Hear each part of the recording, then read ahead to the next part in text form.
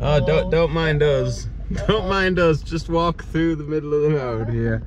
Hello.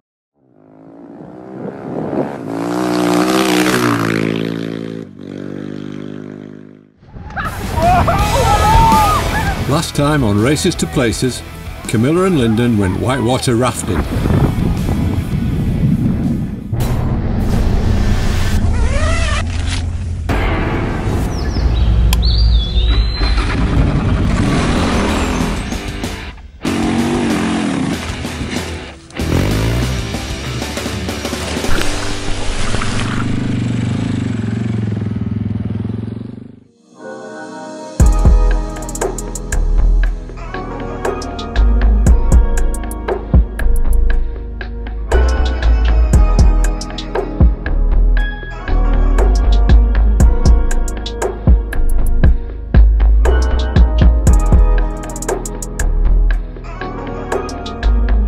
Our villa for the night.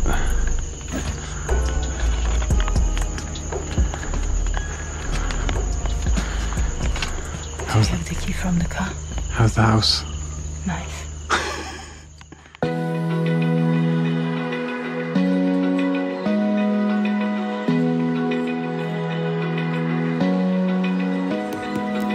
Open eye, feel the waves cut through me, hypnotized by the It's time to pack up camp and look for some more African wildlife.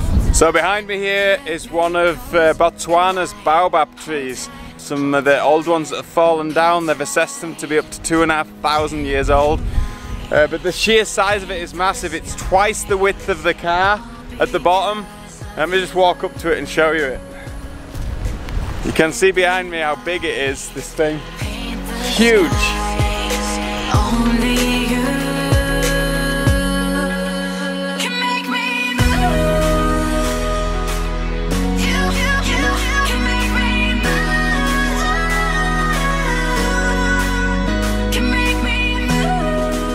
I can't imagine what it's like to stand out in the heat. It's 40 degrees Celsius here today. You can see the elephants stood under the tree in the shade, the little bit of shade that they found, wrapped in their ears to create a little bit of draft and cool them down.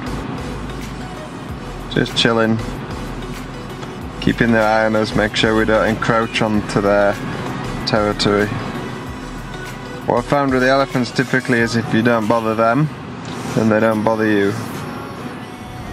So this 5.6 litre V8 Nissan, it's just rolled over 30,000 kilometres, and you can see the average fuel consumption of 25.6 litres per 100 kilometres. That's because we've just travelled from the Zambian border to the middle of Botswana off-road in very deep sand tracks.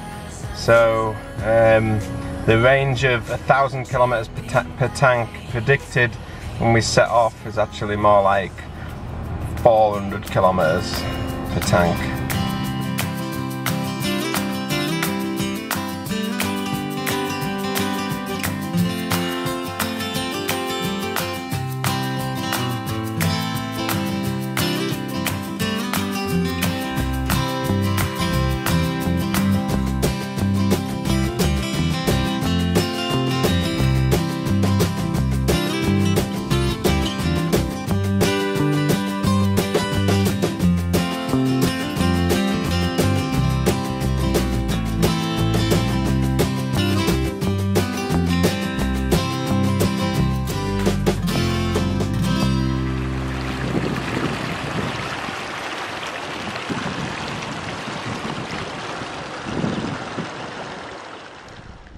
So we're just about to go on a flight above the Okavango Delta. You don't quite get to see the same things from the ground as you will in the air, so let's go do both. Let's go do a flight over the Delta to show you it from above.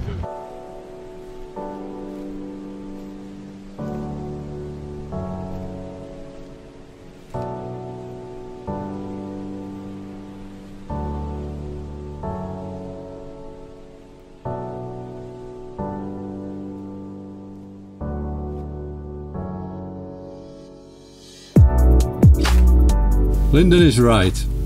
You'll see a whole different perspective of something when you're looking down from the sky. The Okavango Delta is produced by seasonal flooding. It drains away in summer, but from January to February, rainfall from the Angola highlands surges down. The surge flows 1,200 kilometres in around 1 month. The waters then spread over 150 kilometres over the next 4 months, March to June.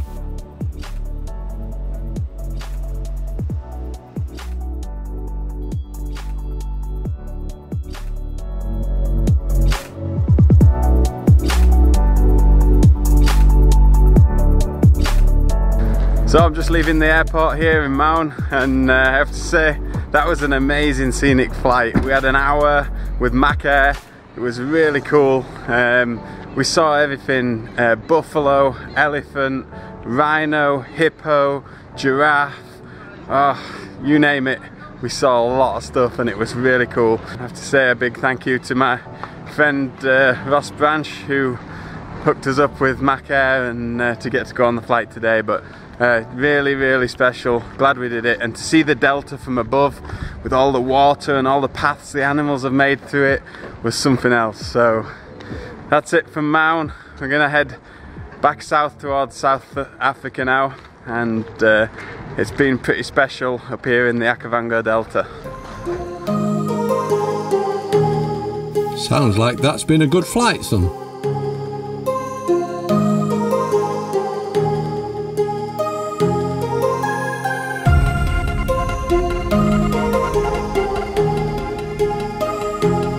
The safari is over, sadly. I've really enjoyed seeing the different types of animals in their natural habitat. It's been brilliant.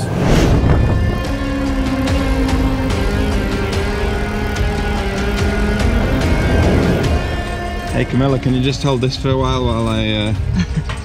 Well, what? Wait. Thanks, just while I take a video showing everybody what we're doing. Hold it or hold it up? Hold it higher. I have these tools here. It's not that high. Good job. Yeah. Only joking. Give me it back.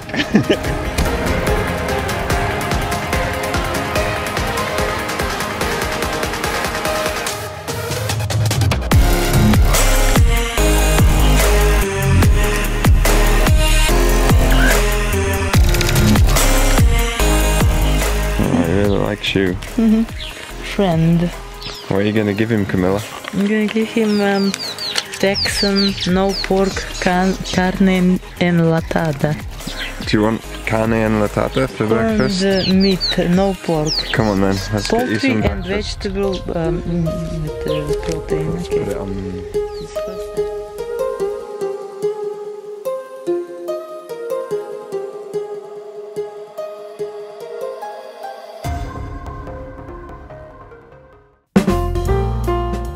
Today is Camilla's birthday, and just an aside, happy birthday Camilla from Janet and I. So Camilla, do you want to explain where the balloon's gone? It went to a better place. Where's the balloon gone? Blown away. Why did it fly away? Why did it fly away? You didn't catch it. Why did it fly away? Well, I didn't tie You didn't what? didn't tighten up. You didn't strong. tie it down enough, Yes. and it yes. blew away. So I carried this balloon for 10 days through all these countries. I gave it 1 hour ago, and she's lost it already.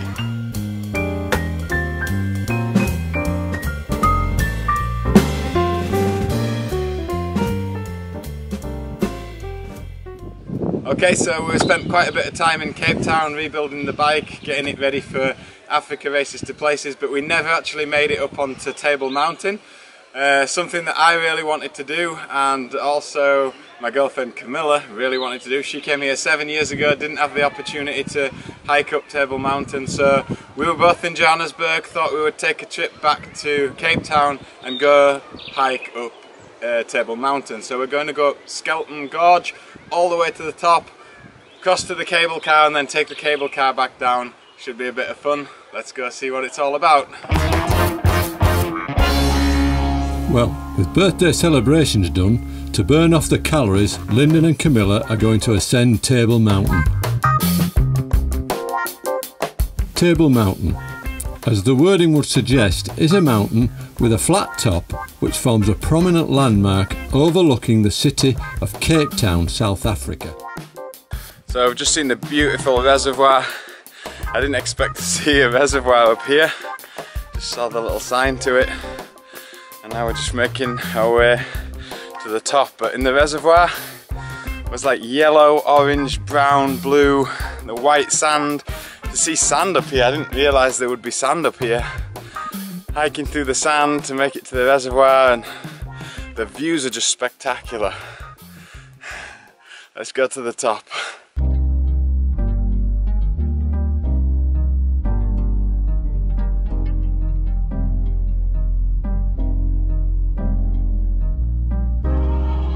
Now that's a serious view over Cape Town.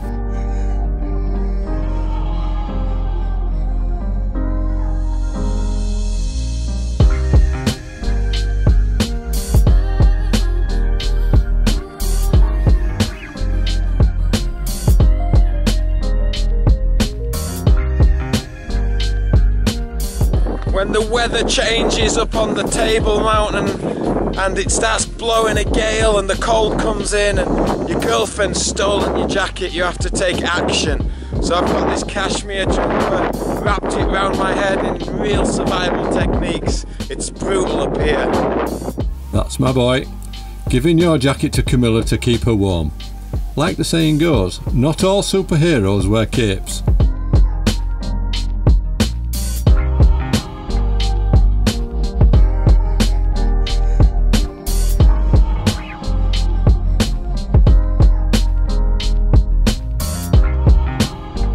So here's Table Mountain, and we walked up the backside from Kirstenbosch all the way across the top, all the way across there to the cable car station, and that's where we are now.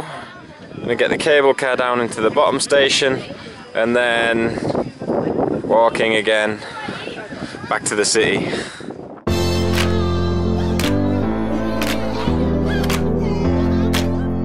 Well, you guys, having hiked up there, you've earned the cable car ride down. I'm afraid Janet and I took it both ways.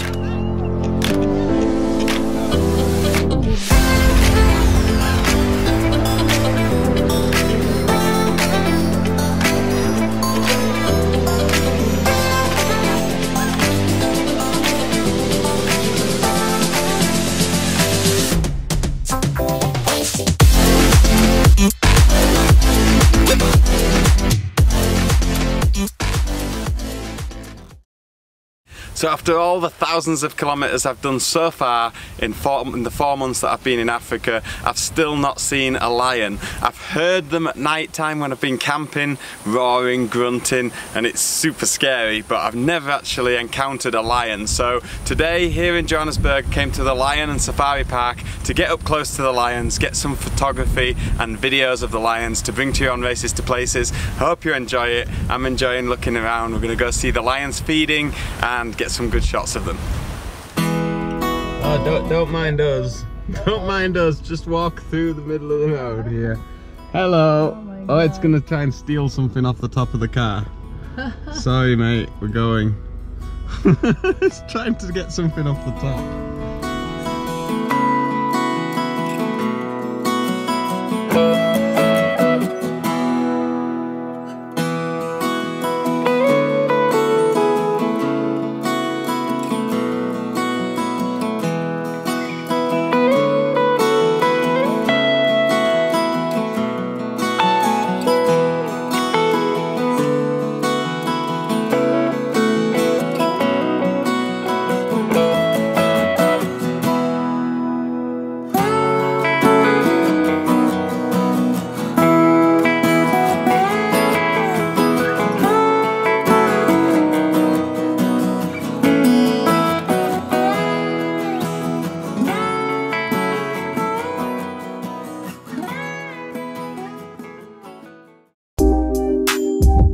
Next time on Races to Places, it's time for Lyndon to spin the spanners on Basil.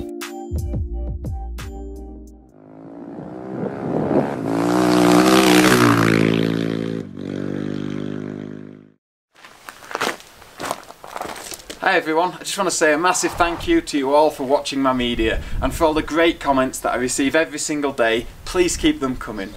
I'm just going to share with you my Patreon page. Patreon is a membership based platform that gives creators like me the opportunity to continue to create the media that you love to watch. For just a few dollars a month, I can give you priority viewing, I can give you special features, informative posts about the things that you want to know. It creates a platform for interaction between you, the viewer, and me, the creator.